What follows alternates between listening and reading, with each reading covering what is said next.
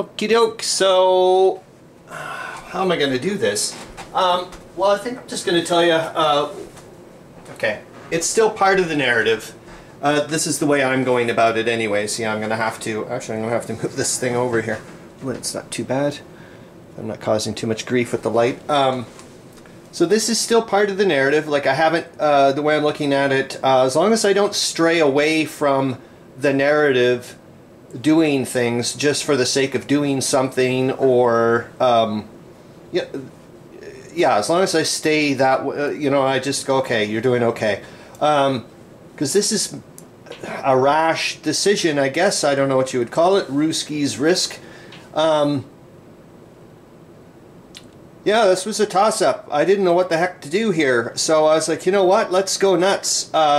So the movement has been done for the supply points and the replacement units. Everything's gone over. Way the heck over here, I don't know if you can see it, just maybe. The 9th and the 5th Army, well, the 5th Army got the 10 supply points, the 9th Army got the replacement units. Oh my gosh, there are so many replacement units sitting around, it's not funny, not doing anything right now. I feel sorry for the 32nd and the 9th Divisions. They were sitting here, they just got brought in last turn to be brought up to full strength, and now they've been sent out. I sent the 32nd over here to pump them up.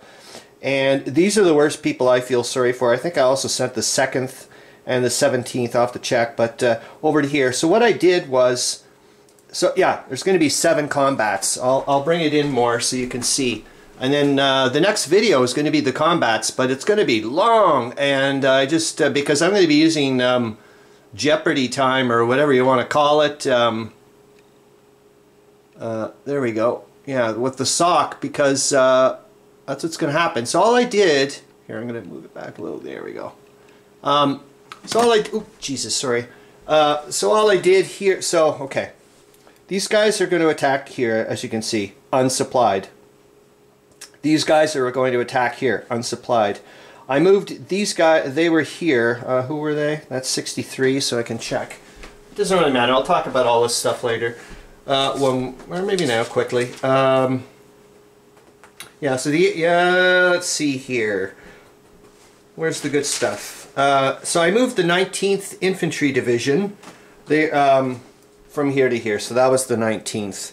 And so the reason being is because they can now be fully supplied. So they're 4 strength points. Therefore, they're 12. That's 4, and that's 2. That's 3, and that's 4. So they're going to go unsupplied. I just wanted to show you the arrows. I'll take them off now so that way you can see maybe a little bit more. But at least you get the idea. I'm just going to go one at a time.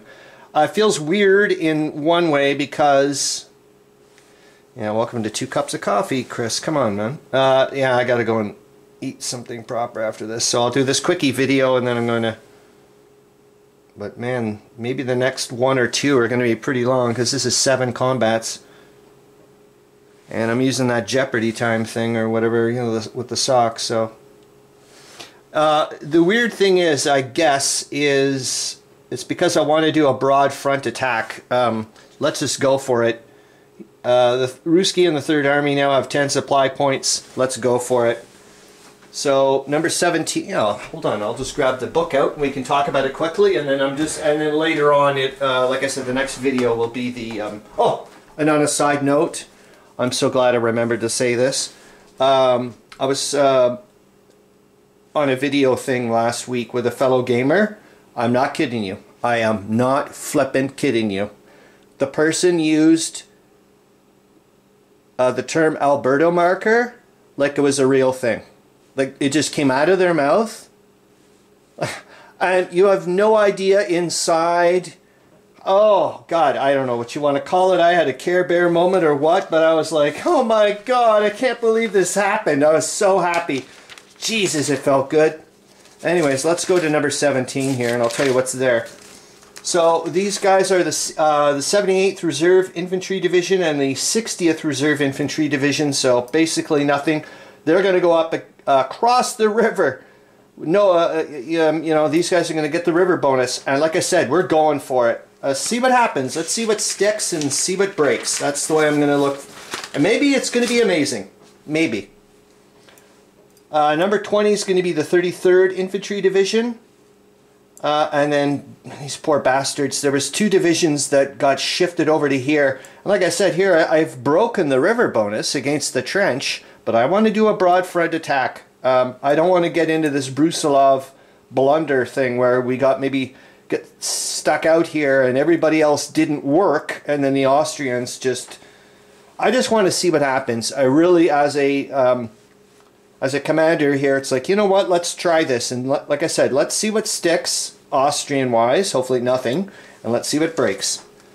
So that's number 20. Number 16, holy moly, did a lot of people go towards there. Like I said, some of them are probably like, what the hell just happened? Yeah, the 9th, the 5th, and the 42nd all went towards to here. So that's 12 strength points now. So these guys will be supplied, unsupplied. So they're going across the bridge, across the river, through an entrenched position. Sweet Jesus jumping. That's going to be interesting. That's all I got to say. And then number 23 is the 69th Reserve Infantry Division and the 32nd Infantry Division. And then number 63, who's left? I think I said it was the... Oh, it's the 19th Infantry Division, and then number 19 is who are just recently acquired under the command of 3rd Army. And it's like, hello, you just got new orders, a new commander and new orders. You have to attack, and you've been sitting here for over a month doing absolutely sweet PL. And new commander, by the way, you got to attack unsupplied. And that's the 14th Infantry Division. And number 39, like I said, I just want to see what the hell's going to happen. It could be amazing. This could be an amazing breakthrough for the Russians. Like maybe to counter this, because at the rate it's going now, the way I'm looking at it, the way this is completely collapsed for the Russians. This is like, if this is a massive victory, or it could be turning into a massive victory for the Austrians. Yeah, this would be talked about for years, for Christ's sakes. You know, it's so weird to think, and no one will ever know who the hell Brusilov is.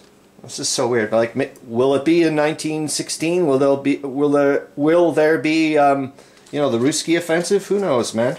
But if I get my way with the Central Powers, it won't be a Russia. 14th Infantry Division is here. And that's, sorry, number 39, I did that wrong, sorry. That's the 13th Infantry Division.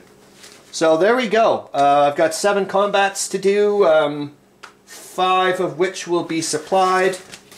And, yeah, and then, I mean, these guys, this thing's going to diminish rather fast, but, so it could not be a very sustained attack.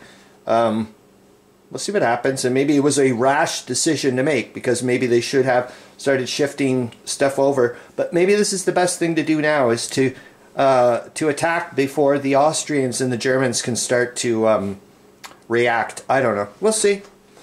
That's why, you know, you roll the dice. Okay. See you in a bit.